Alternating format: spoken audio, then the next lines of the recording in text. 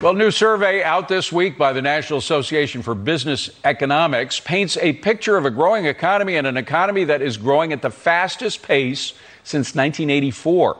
The economists predict the economy to grow by 6.5% this year. That would be a larger increase than the 4.8% predicted earlier. David, why should anybody be surprised that you lock down the economy for a year, you get rid of the lockdowns with the vaccine, and it grows at record pace? I mean, are you surprised at the surprise?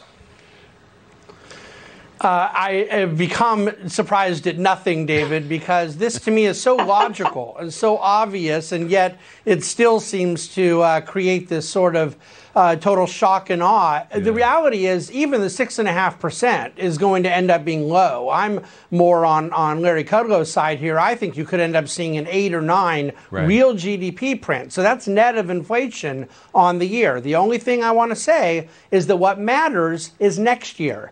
We already know last year was an outlier of the contraction. This year is an outlier of the expansion, the recovery. Where do we go next year? That's a much bigger question. David, these grand plans, whether it's a wealth tax or Janet Yellen's plans. By the way, the global minimum tax seems to have fallen on deaf ears all over the world, hasn't it?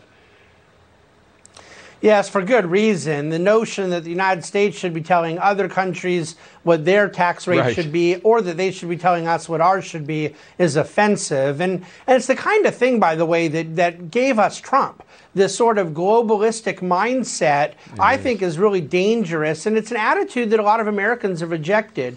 I agree with almost everything Liz said. I do want to point out, though, Liz, that we can't double count.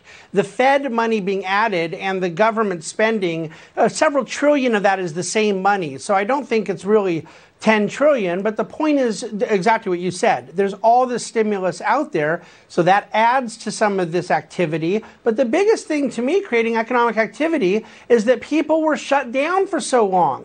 So there's pent-up demand. They want to be free. They want to live their lives. I heard you on the last segment quoting Milton Friedman. They want to be free to choose. They want to be free to choose. Exactly. But